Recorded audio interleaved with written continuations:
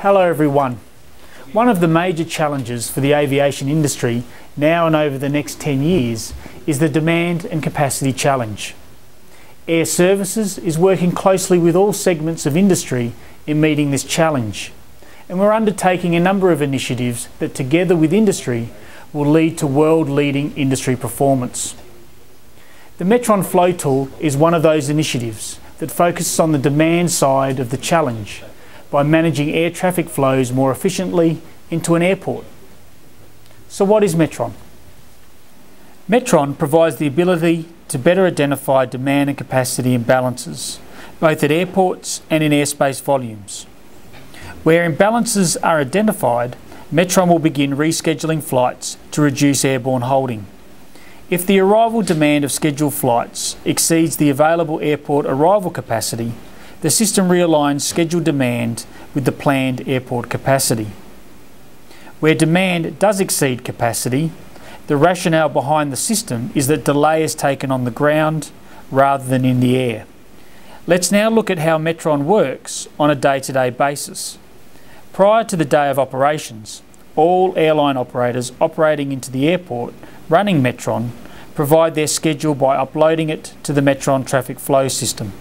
Air traffic control assesses the available arrival capacity of the airports for the following day based on the predicted weather and infrastructure.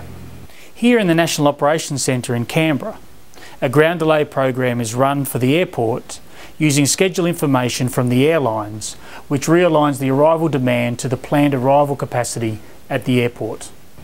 The scheduled information from the ground delay program is then accessed by the relevant airline operators through a direct interface with Metron, who follow their internal processes to reschedule flights as required.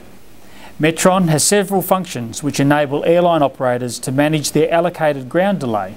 It also has a function which enables real-time management of their calculated off-blocks times to manage their day-to-day operating pressures. Metron also has a function which automatically swaps airline flights where one operator has indicated delay to a flight. In other words, it can't meet its calculated off-blocks time. The value of this function is that it will minimise ground delay, but it is dependent on operators to ensure Metron data is kept up to date. The NOC continually monitors the ground delay program and weather forecasts with the objective of amending the program in real time as the situation changes. The output of the realigned scheduled information is essentially a plan for the airport. For the plan to be successful, a high level of compliance with the Metron program is required. We're working with industry to encourage and improve compliance rates with the Metron program, as well as working with smaller operators to get greater benefit from the system. The Metron Flow tool has already started to deliver significant benefits to industry. For example, the sector time between Melbourne and Sydney, the 5th busiest city pair in the world, has reduced by 5 minutes. And during morning peak period into Sydney, when the compliance rate is above 90%, airborne holding reduces from the average of 5.5 minutes to 96 seconds. However, there is more that can be achieved, and more work with industry to improve the tool and maximise the benefits for all users and all airports that run Metron.